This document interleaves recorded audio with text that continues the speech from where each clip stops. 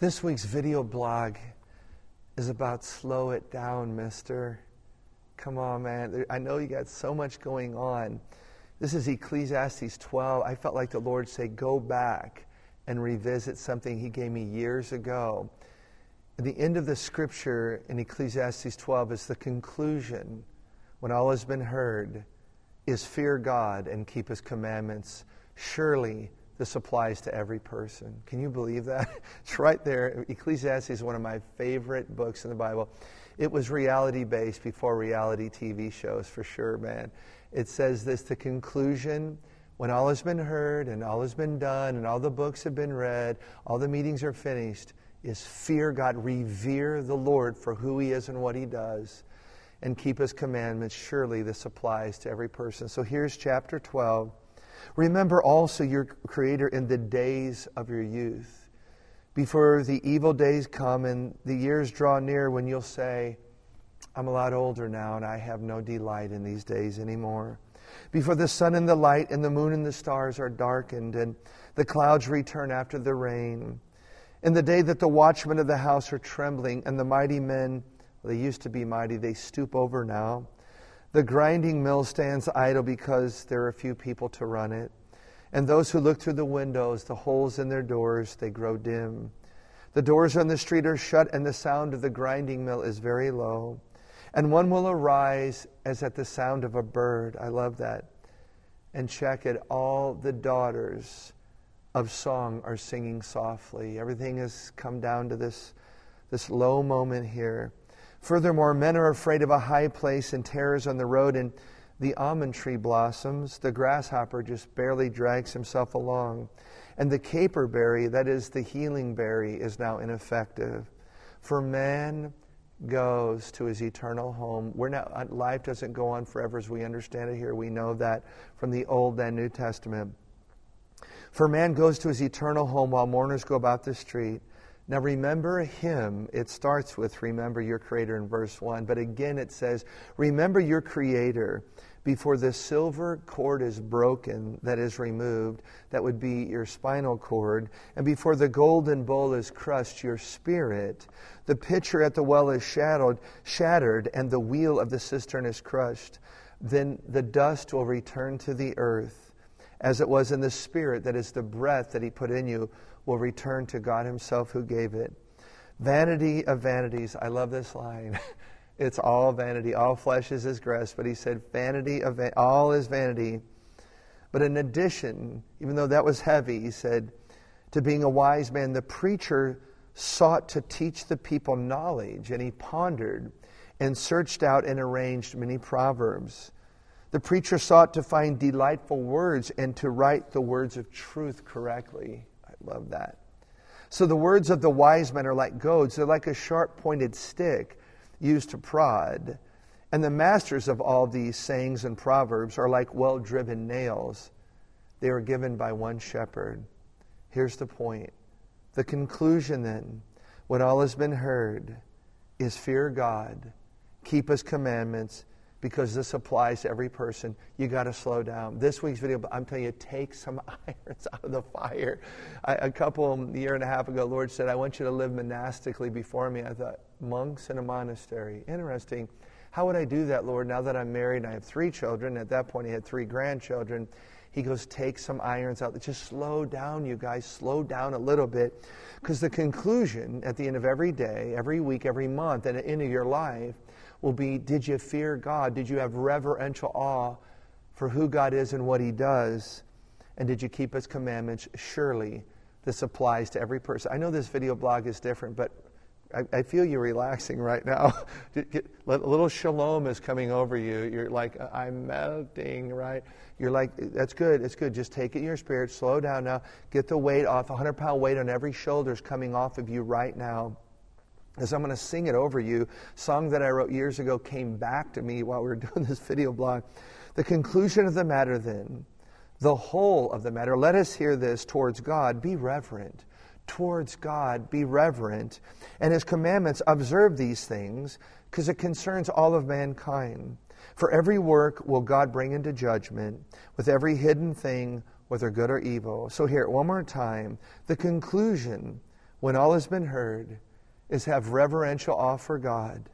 Keep His commandments, because surely this applies to every person. So however you want to do it the next few days or the next few weeks, you can start the process of changing. It's time to change. Because at the end of every day, I go, Lord, I had reverential awe for you today, and I kept your commandments to the best of my ability and my knowledge. The conclusion when all has been heard is fear God and keep His commandments.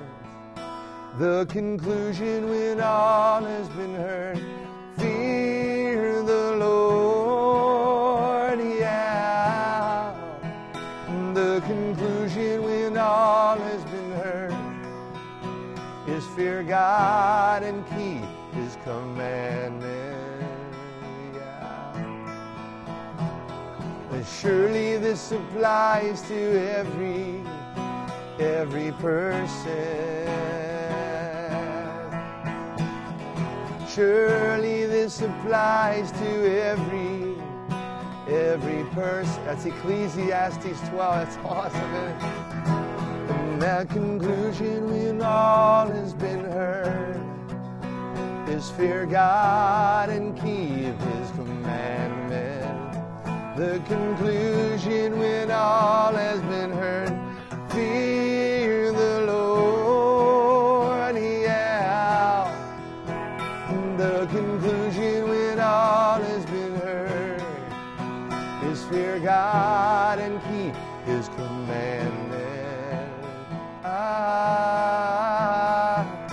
Surely this applies to every person. Surely this applies to every person. We'll sing it going out like this.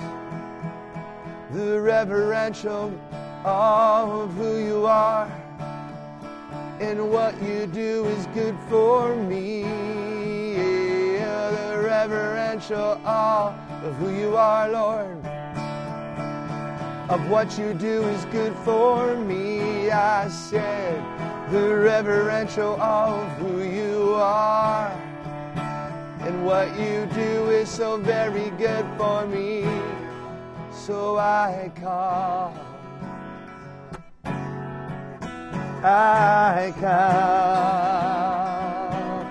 Sing it again. The reverential awe of who you are and what you do is so good for me. Fear of the Lord. The reverential awe of who you are and what you do is so very good for me, yeah. The reverential awe of who you are and what you do is so very good for me. And so I come, wait for you. So good.